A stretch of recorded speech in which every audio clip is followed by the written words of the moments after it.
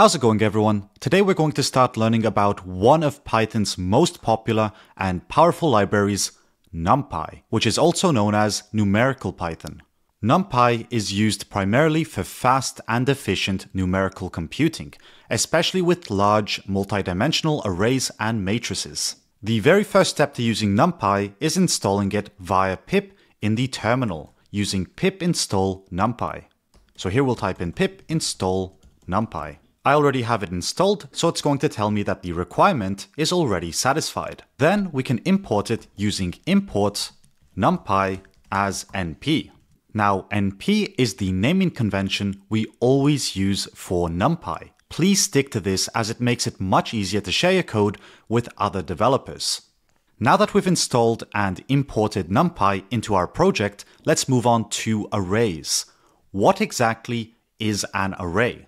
The NumPy docs define an array as a structure for storing and retrieving data, and arrays can be of different dimensions. For example, we might have a vector, which will equal a NP array that contains a one-dimensional array, 1, 2, 3, 4, 5, and 6.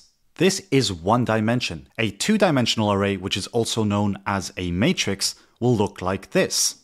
As you can see, we have some nested data. Hence why we consider it to be of two dimensions. Also, when we print this vector and we print the matrix, what you're going to notice in the console is some interesting formatting.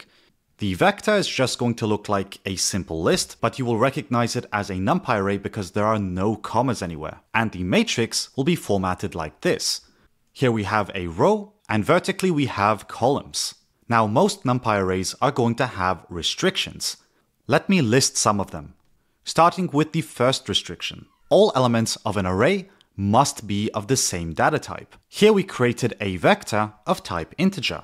All of these are integers. And I'm going to remove the matrix for this example, because I want to show you what happens if we were to insert a string or a character such as x. This will still run, but it's going to implicitly convert everything into a compatible data type. So now everything inside here is the same type as x. Otherwise, if you were to add a float, such as 6.6, it's going to convert every data type into a float. Because once again, all the data must be of the same type. Moving on, once you've created an array, the total size of the array can't change. So here we have an array that contains 6 elements. If you want to change the size of an array, you will always have to create a new array. So right now we have a vector here, and if we print it, we get the vector back. But if we want to append some sort of element to it, we're going to have to create a new vector, which will equal a np.append method. And we want to append to our current vector 10 and 20. Then we can print this new vector. And when we run this, you should see that the new vector will contain the new values. But there's no way to append to the original vector. That method does not exist, and you can't remove from it either. Although it's important to mention that we can still modify the array. So if we want to change the value at the index of 3, we can do that, but I'll show you how that's done later. And finally, the data must be rectangular, as quoted from the docs, which means it must have the same number of columns. Otherwise, it's considered to be jagged or jagged. Do let me know in the comment section down below how to pronounce that.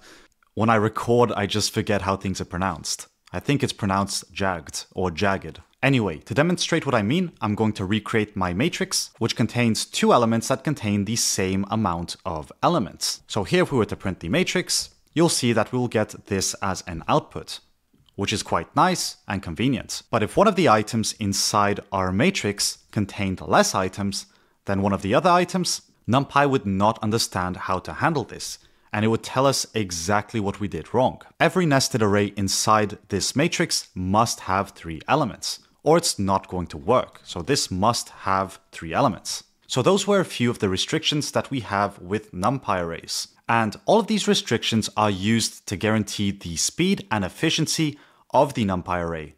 In general, the more specific you are about what you want to do with your data, the faster it will be to perform those operations on it. In Python, the native list type we have is ultra flexible.